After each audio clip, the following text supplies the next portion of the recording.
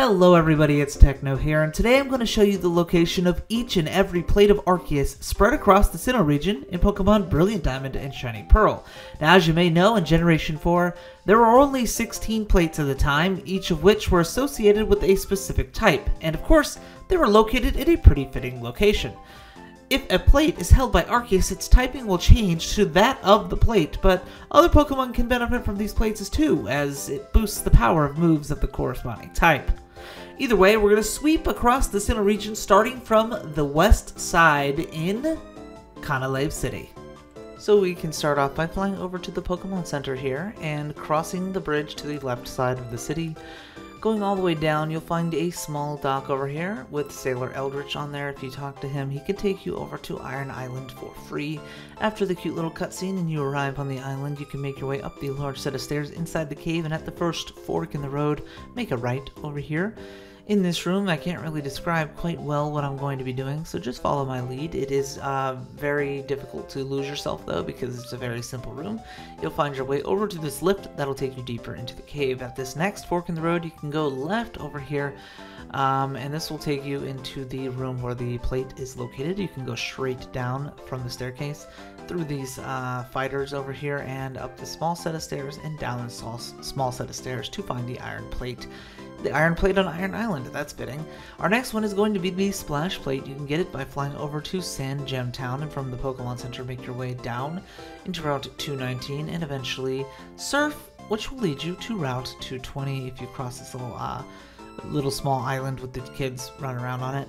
And you'll find these swimmers. Just south of the swimmers, you'll find Shallow Water and the Splash Plate sitting here. Hey, guess what? Splash Plate, and it's in a watery place. Wow. Fitting again. It's almost like this is intentional. The third plate we have is going to be the Earth Plate, which you can get by flying over to Oreburgh City and from the Pokemon Center making your way to the left, all the way to the Oreburgh Gate. Once you enter the Oreburgh Gate, you just go about halfway. You can go up, and you're going to need the help of Rock Smash and eventually Surf and Strength to do this. So Rock Smash to the rock, go deeper into the cave over here, and you go south until you find the body of water. When you find that, Surf, and go all the way to the left. Don't stop, just keep going left. Don't stop, get it, go down the staircase, and eventually strength this boulder over a couple times. You'll find the Earth Plate here.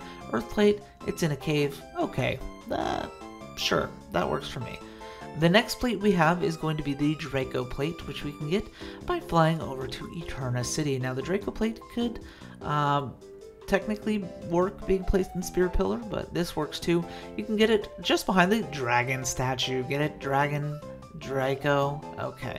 The next two plates we're going to get together in one go, and it's actually right here in Eterna City as well, so you don't even have to fly. From the Pokemon Center, make your way to the left into the Eterna Forest. The first plate we're going to get is the Insect Plate. You can get it by walking into the Eterna Forest, cutting through this tree by the old chateau, and to the right of the building, you can find hidden in the wall the Insect Plate. Makes sense, you know, the Eterna Forest is it's bug-ridden in here. Many different types of bug Pokemon, so that works. Then you can go inside the old chateau itself and go upstairs into the hallway. On the far left room over here, you'll find the Dread Plate, which is for dark type. That one's kind of a stretch, right? It's more fitting for Ghost. You know, there's a couple places that Ghost can fit here, but whatever, we'll take it. From there, we're going to fly up to Snowpoint City. This is going to be the Icicle Plate, which is already obvious fit, right? Icicle Plates and Snowpoint City, whatever. Exit the city, go the way to the left through the Acadie Lakefront, and eventually you can make your way all the way down into Route 217, where you'll see the heavy blizzard kick in.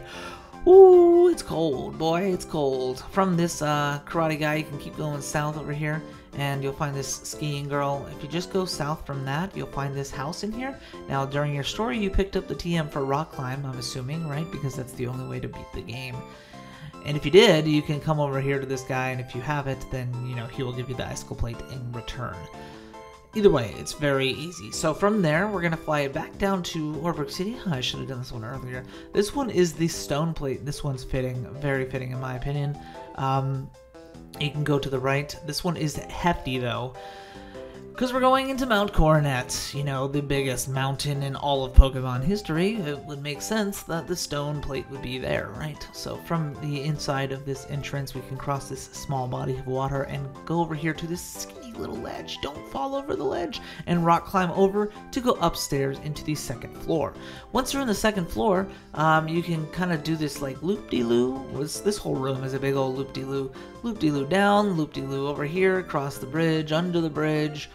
Spray a repel or two, don't forget to. Cross the bridge, loop-de-loo, go underneath the bridge, blah, blah, blah, blah, blah.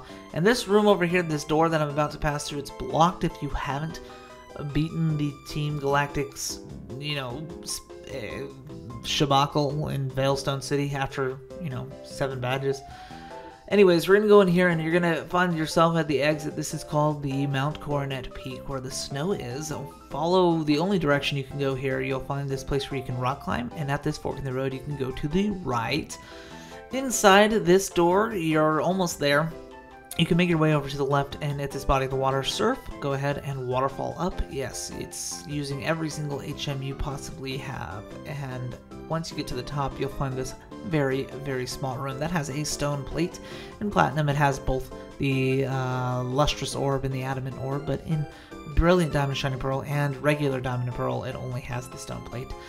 For the metal plate, this one's kind of lame, honestly. You can fly over to Celestic Town and make your way over to Route 210, do some zigzags across bridges and whatnot after you defog the place out, and by the running circular couple over here, I remember these two very clearly. They have a Raichu and a Gyarados. They give off a lot of XP and they're really hard to beat.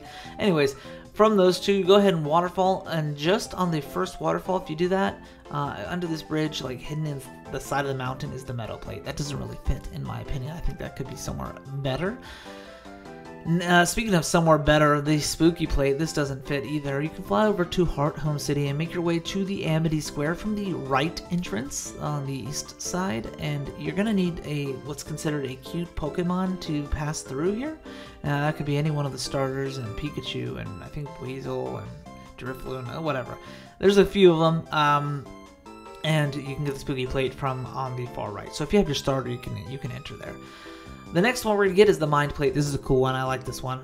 From the Pokemon Center here in Selacion Town, you can make your way all the way up to the upper right hand, hop over the third set of ledges into the Selacion Ruins. Now the Selacion Ruins is kind of a labyrinth, and you can follow the path by going to the stairs in the top right, then the stairs in the lower left, then the stairs in the top right, like that.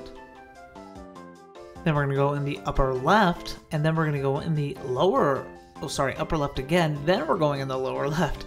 This is going to be the final room here in the Selacion Ruins, and you can find the Mind Plate down here. It is fitting because this place is full of unknown and it's kind of mystical. I think that's a good one, honestly. This one's also kind of lame. From Selacion Town, you can go from the Pokemon Center up into Route 210 and then to the right into Route 215.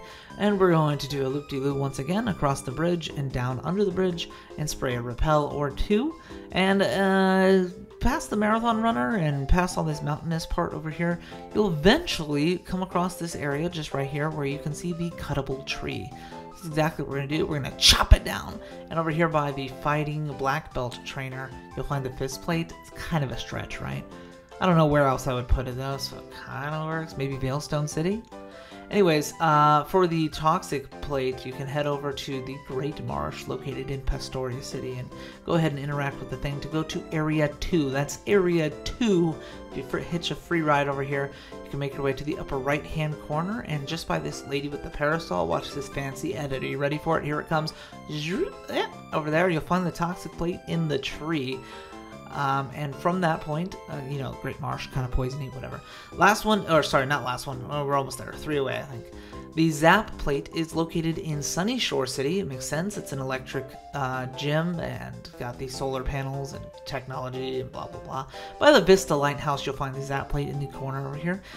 The penultimate plate is going to be the Sky Plate, which you can get by flying over to the northern entrance of the Pokemon League, which is, you know, the Pokemon League building itself. Surf down the waterfall, and by this statue on the left side over here, you'll be able to find the Sky Plate hidden in the grass. The final plate we have is, it's a hike. It's a hike, so get your boots ready. We're going to go through Route 228, 229, 220. 6 and 7 and Stark Mountain. I said 228 and 9 reversed. But we're going to go up from the resort area through Route 29 into Route 228 where you see the sandstorm kick in. Keep going all the way up, squeezing between these mountains and getting sand in your shoes. And go all the way up to the top, and on the left you'll pass through this patch of grass, and eventually you'll find yourself at this gate over here. You're halfway there, kind of. Pass through the gate into Route 226, which you can go up into Route 227. This is one of my least favorite paths to take in the Sinnoh games. I hate coming to Stark Mountain just because there's no fly point. They should have put a Pokemon Center in front of it. That way, once you get up there for the first time, you can just fly up there. Either way, you need the Mach Bike to hop over those ledges. If you have it in Acro mode, you won't be able to hop over the full distance. Then you hop on your bike to cross this beam, and we're going to do, what do you know, a loop-de-loo. Loop around just like that, an upside down U shape, and come up this final set of stairs that leads you into Stark Mountain's entrance, and then you can go inside to the main, the first room here. I think this room is technically called the entrance. Either way, Rock Smash, then strength this boulder down the staircase. Push it, roll it down, roll it, roll it, roll it. Over here, we're going to strength one of the boulders up to the right, then the bottom one to the right, and then the middle one up or down, and then we're going to go around. And this strength boulder is really serves no purpose because there's no way to mess up that puzzle. It doesn't need to exist. Same for this Rock Smash. Doesn't need to exist. We already clearly have Rock Smash because there's one blocking this whole room, so why is it there? I don't know. This strength boulder, you can technically push it too far if you wanted that item, but if you're going for the flame plate, then you don't care. You can just push it as far as you want. In this long stretch, come over here, make a left at the fork, go down this large stairs, go up this large stairs, and make a left over here. And at the very end, hidden in the wall, is the flame plate. So the Pixie Plate is not findable on the ground because BDSP is extremely faithful to Diamond and Pearl for some reason, but you can find the plates in the Sinnoh Grand Underground. My personal favorite digging spot is over here near Romanus Park in Route 221. You don't need to fly here technically. You can dig anywhere in the Sinnoh Grand Underground using the Explorer Kit. Again, this is just my favorite place of digging. And then you can, just like usual, use the ping icon to determine if there are any diggable spots in the side of the wall, just like this. And if there are, you can go ahead and interact with it to find the digging minigame, to which here you can find all 18 stones, there's only 17 plates because there's no normal plate, and you can even find the Pixie Plate this way. They're a little bit easier than they were in Diamond, Pearl, and Platinum to find in this game. I don't know why, but that is the only other method of finding them. You can find them infinitely this way, but it is very unreliable because it's the Sinnoh Grand Underground. If you've used it before, you know how it works. Anyways, that's every method of finding the Plates of Arceus in Pokemon Brilliant Diamond and Shiny Pearl. I hope you enjoyed the video, and as always, Techno's out.